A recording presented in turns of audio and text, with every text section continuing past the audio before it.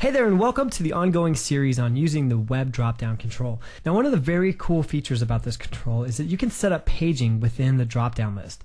So to give you an idea of what I'm talking about, let's say you have a regular looking drop-down list here, and as you bring it down, you can see that there are pages that you can cycle through in order to go through the amount of data that might be in this list. And obviously this is great for some sort of situation where you have a lot of items that you need to put in a drop-down list.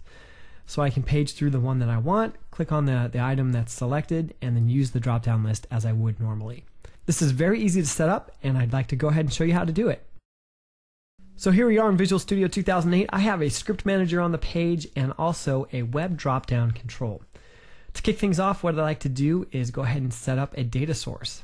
Now we need something that can handle server-side paging, so I will use a SQL data source. That should have been DS, but whatever. And we'll go against Northwind. So I have an existing connection string already created for me. Now from the products table, I'd like to take a look at the product ID and the product name. And that will give us the values that we need for our drop-down list. Perfect, okay.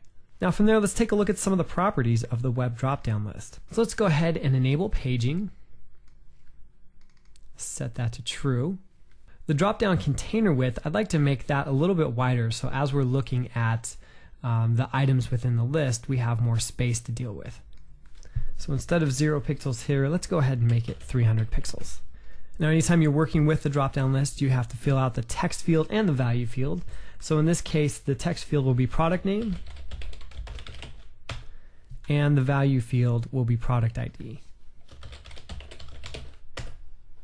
Finally, the last thing that we want to set up here is the page size. Let's go ahead and set that to 5 items so it's a easy number to display upon the screen. So let's go ahead and run this and take a look at what we've got. So there we go. As you can see, I didn't have to write any code. I just bound it up to a SQL data source, and I've got something that's very, very easy to work with.